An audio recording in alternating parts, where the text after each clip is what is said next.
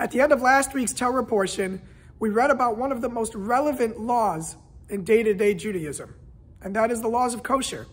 The Torah went through the various animals, birds, fish, the qualifications, a listing which animals are kosher and which animals are not.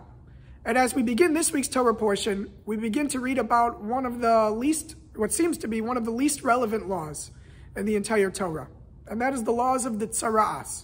Tzara'as is a skin condition somewhat similar to leprosy, and the Torah goes through all of the details into what is considered pure and impure, who's considered to be afflicted by the tzara'as, and who is not.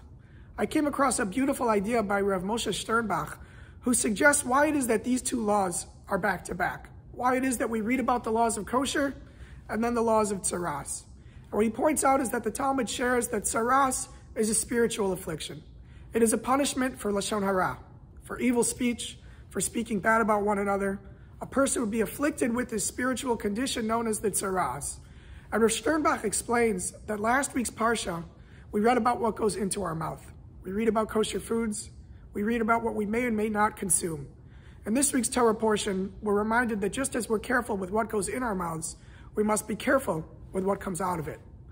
Someone commented to me this week how as we come towards Pesach, there are many people in our community who may not be very particular with the laws of kosher throughout the year, but when it comes to Pesach, they make sure to be more scrupulous, to be careful that everything in their home is kosher for Passover.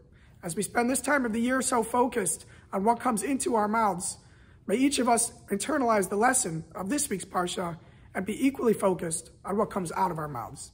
I wish you all, as always, a wonderful Shabbos.